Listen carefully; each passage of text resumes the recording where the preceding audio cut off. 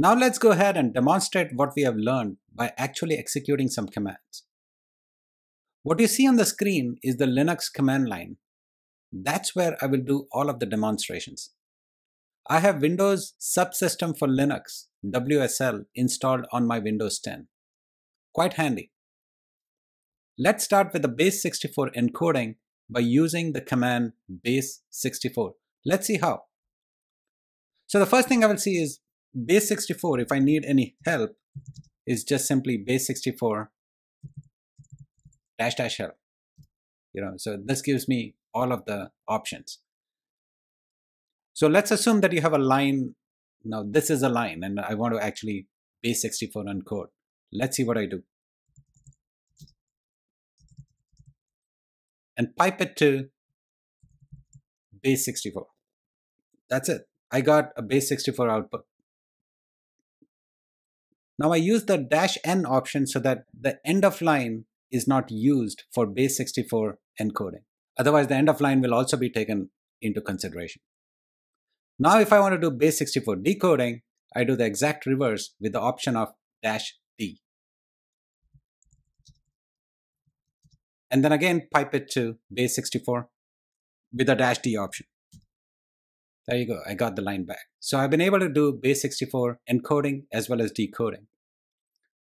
Let's see what the files are there in my current directory.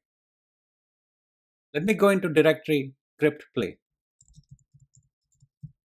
Let me see what the files are. So I have a data image.png. Now that's not text data. So let me go ahead and do Base64 on the text data. If I do Base64 on image, it should show me a readable file. This should show me a readable bunch of characters.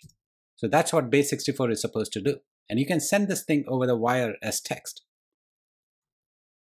But I also want this Base64 encoded characters in a file. So let me go ahead and redirect the standard output to a file.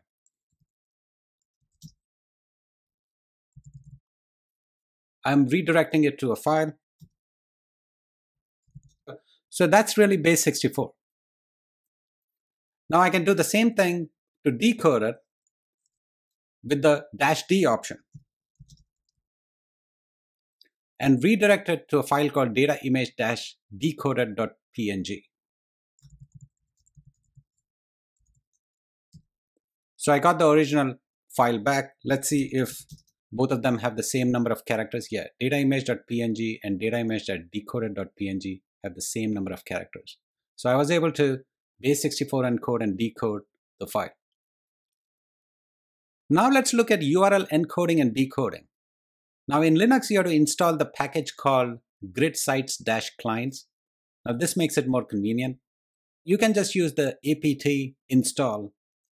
Let me go ahead and clear it. You can say sudo apt. So that's the command. So in this case, I have already installed it, so it doesn't do anything, but you will go ahead and install it in this fashion. So once you have done with this, you're going to use the command called URL encode. Let's take a look. If you need any help, and it'll give you whatever help you require. Let's say I want to send a URL as part of a field in another URL. So I want to URL encode this particular URL. Let's do this.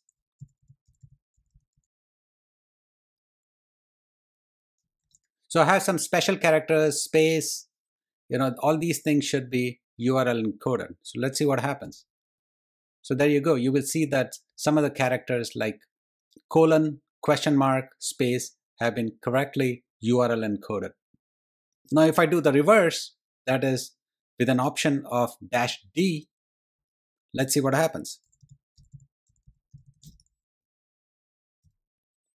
You got the unencoded string back, right? So if you want to send, you do a URL encoding and send it across using HTTP, and then on the other side, just decode it. Now let's move on to some really interesting stuff, hashing. For much of the rest of the section, we will use a command line utility called OpenSSL, which supports hashing and various forms of encryption, decryption, and signatures.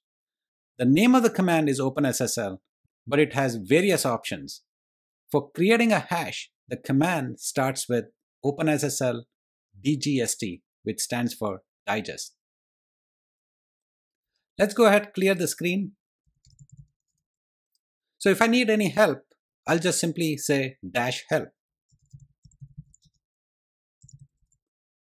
Now -help is standard in OpenSSL commands. Anytime you don't know what it is, just use -help. The easy thing over here is just give a file name and it'll create a digest for you. Let's see. This should give a digest or hash, basically it's the same thing, for dataimage.png. So here's a binary file, dataimage.png. It's going to create a digest. But what algorithm it's going to use? By default, it's going to use SHA-256. So here's the SHA-256 digest for dataimage.png. These characters are actually not part of the digest, only these are. If I want to use a different algorithm like SHA-512, then I simply mention that in the command line.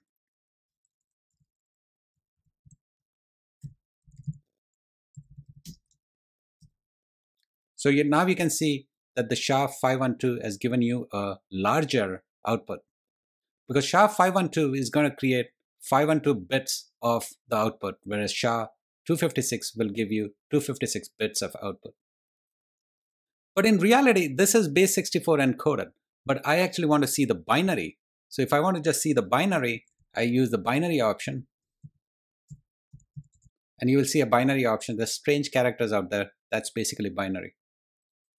If I want to output the digest to a different file, I'm outputting it to a file called dataimage-dgst.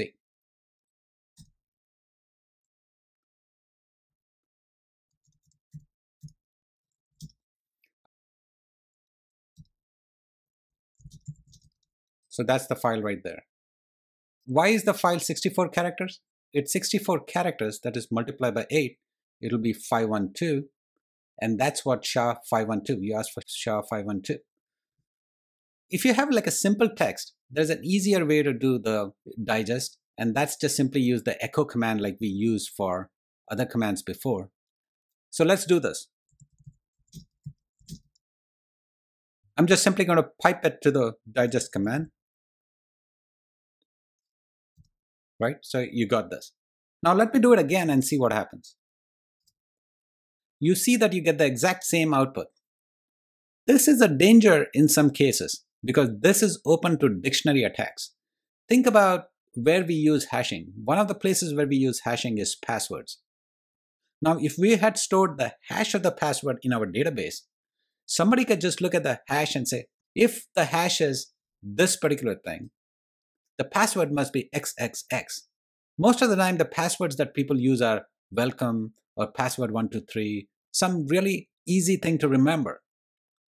Such common passwords are prone to what they call dictionary attacks or rainbow attacks.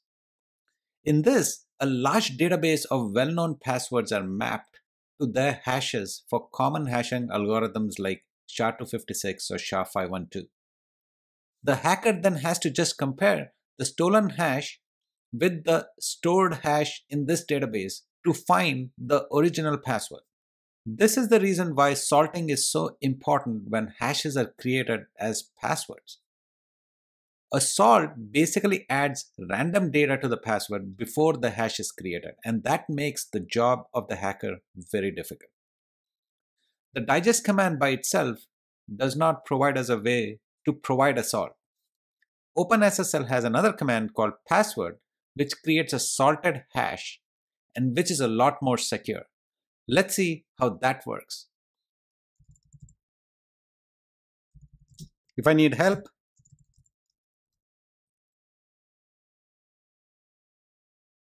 I'm going to see -6, which is SHA-512 based password algorithm. I'll choose any password. So there you go. So I chose a password and OpenSSL password gave me a hashed password but with a salt. If I do it again for the same password, I will get a completely different output because the salt, this particular thing is the salt out here. The salt is different and it had used its own salt because you did not specify what salt to use.